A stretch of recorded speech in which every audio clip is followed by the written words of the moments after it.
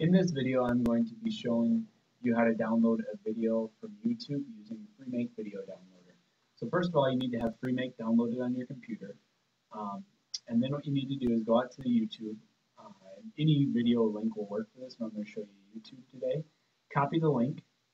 So right click, hit copy.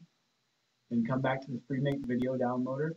And where it says paste URL, just go ahead and click, and it should paste in the URL for the video that you're looking to copy.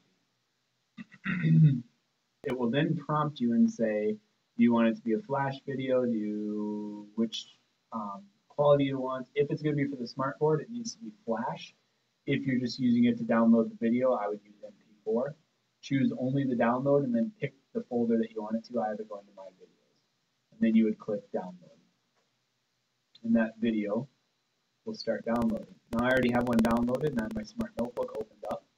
So to get that video into my smart notebook document, I come up to insert, and then I select video from the top.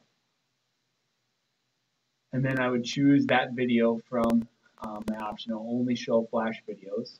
Click the one that you want and click open. And now that video clip will show up in your smart notebook document. So now that video is available